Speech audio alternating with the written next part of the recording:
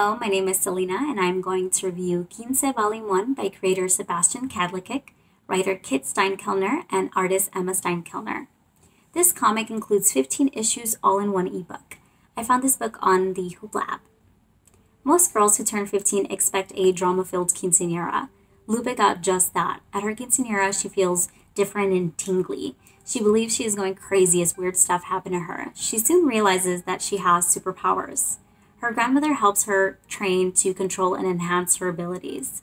Lupe soon assumes responsibility for her neighborhood and becomes a superhero. She fights criminals and holds them for the police's arrival. She gathers a following of fans and viewers on social media while trying to maintain her normal life at school. She leads a double life from her friends and family, which can be exhausting.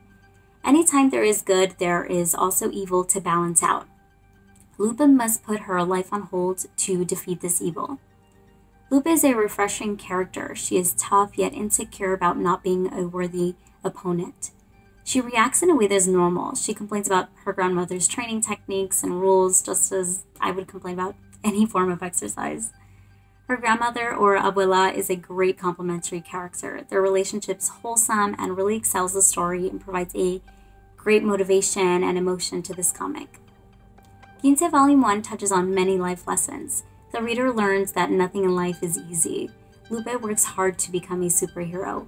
Many things in life require practice and dedication for improvement.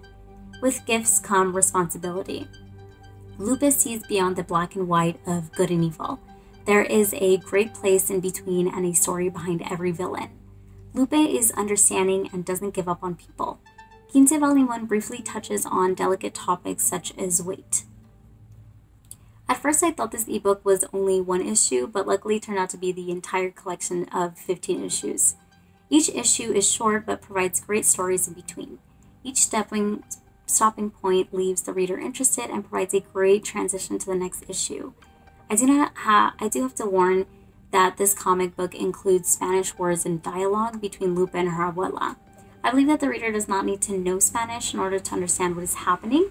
Some pop culture references are thrown in there as well. For example, Selena Quintanilha's music is mentioned. I did have an issue reading the text of this comic. The font sizes were different in the word bubbles. I had to use the magnification feature on Hoopla to read most of the panels.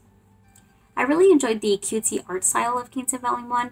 It was minimal but effective. A lot of the background for panels were only one solid color, missing, or included simple box buildings. It wasn't something that I noticed right away, but was consistent throughout the entire comic collection. I wish that there would have been more detail for backgrounds, just to feel a little bit more immersive.